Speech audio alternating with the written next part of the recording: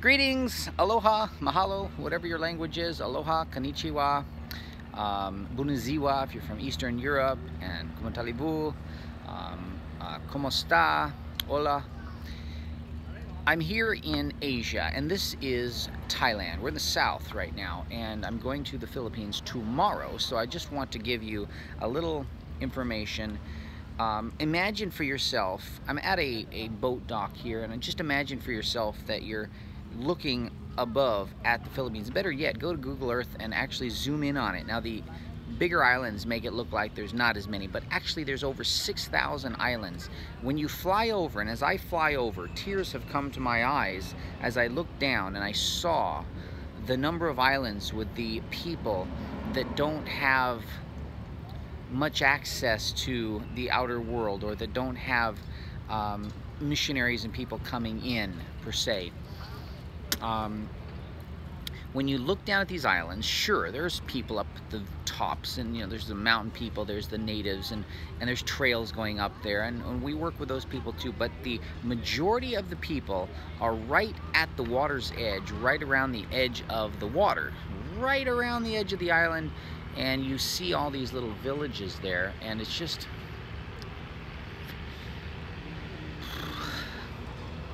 This is where it gets very emotional for me, because it's been almost 20 years I've been struggling in the Philippines. Now, I talked to Jeff Rich. He's a guy that I know and I see at ASI sometimes, and we keep in touch a little bit, but he runs an organization called Layman's Ministry.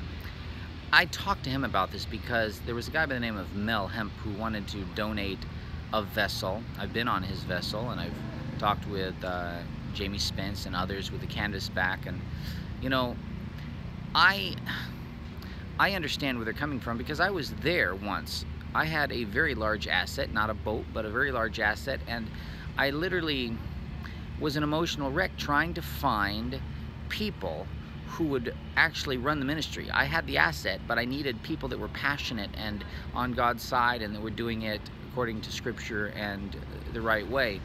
And it was very difficult, and finally our family, we donated the organization away.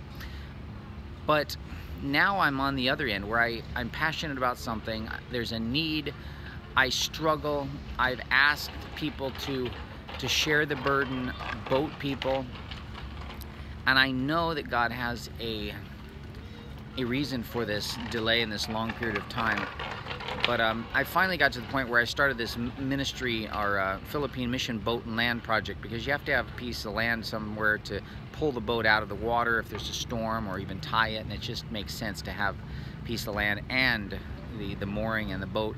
I started building a boat. Now, not a huge boat that would go intercontinent or in the different countries, but just inter-island, and something small. And I'm not a boat builder, but I prayed about it daily. I didn't look at any books or anything to do with boats. I just used, I just prayed. I just used basic knowledge that I had in my head. Then I was in Hawaii, and some really difficult things happened on the way over. As you know, my passport was taken away in China. I went through some difficulties. I had to get that back. I had to clear a bunch of debts, and I didn't see my wife for 2 years. During that time, someone reached out to us to donate a very large, very nice, according to them, yacht, vessel, 50-foot basically, schooner in Hawaii, in Kona.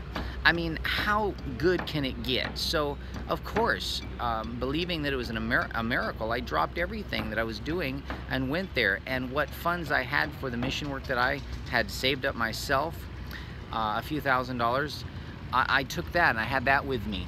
Two things happened in January of this year that were devastating to us. One was the mission boat that was donated sunk. The bobolink sunk. Go to bobolink.life and you can see that. We almost lost our life. My son, my cousin, and I were on board. Turns out it was a scam, and you can learn about that. It wasn't a good boat. It was basically a boat that the owner needed to get rid of because he was under the gun to get rid of it and get it out of the harbor, and he had been paid a good sum of money to actually purchase the mooring that he was using for the boat that he had waited 15 years for. So he was in a very big jam. The state of Hawaii knows about these scams. They happen often in the state of Hawaii, and I've decided not to go after the state of Hawaii on this, because you know, they're a big organization, of course, they're government, and it's not that I don't think that God could help me win it, but there were some state people that helped me, and I really appreciate the Coast Guard that helped me. But you know, the person that really is at fault is the person who owned the vessel, who was involved.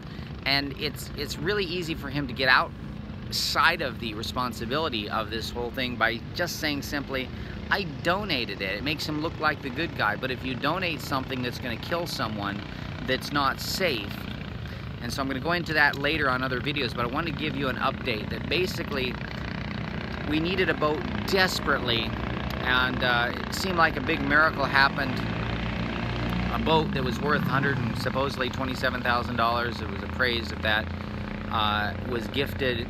We spent all of the mission fund money into the boat to get it going and ready, but then we were pushed and forced out of the harbor before it was ready, and then we were denied access to the only haul out in the area where we could pull it out and make it really seaworthy, and then it started to sink. It's interesting because we don't know exactly where the water came in, but at the last it seemed like, according to my son, that it was coming in through the bathroom area, and that's the area that the owner had said, don't touch that area. Well, we didn't touch it. We didn't touch it, and it's still not touched. It's down 1,400 feet under the ocean. Now I'm back in Thailand, headed to the Philippines to continue working on this little boat that I started, but there's something really amazing that just happened. Captain Dan, while I was on the Big Island, you know, a friend of mine sent over money to buy land, and we bought, I found a piece of land which he hasn't even seen yet, 3 acres, and that's paid for, and the land is a beautiful little farmland. I'm talking to him about using it, a portion of it for, I planted hundreds of exotic fruit trees on that, and I want to use a portion of it for people, I don't want to say like myself, but people who are passionate about ministry, someone who is out there doing things around the world, making a difference, needs a little vacation, a little retreat, you know, if you want to call it that, to get recharged. And so I'm working on that. I've built the model house, but I met Captain Dan while I was on the Big Island, and he came to California, and we spent some time there. He worked on a little vessel that we have there that we're trying to sell for like a couple $1,000s to help generate some funds over here. But he has a couple of boats, actually 4 boats, but there's 2 boats that he is willing, along with his partner. We're working on a project. He owes a partner a little bit of money, but still there is a willingness shown on her side and an absolute 100% willingness on his side to donate his entire portion to the Philippine project. So, you know, we want to thank Dan, and I want to call him up on this video. Maybe I'll connect it to this and just verify that with him. And we'd like to, his partner wants about $15,000, but that's not necessarily before the boats can be used in the mission field. We have reason to believe that she would approve the trip if we had people willing to crew it. We need people. We have 2 vessels there, and they're nice. One's a 31 cruiser, the other's 37, I believe. So I've been on both of them.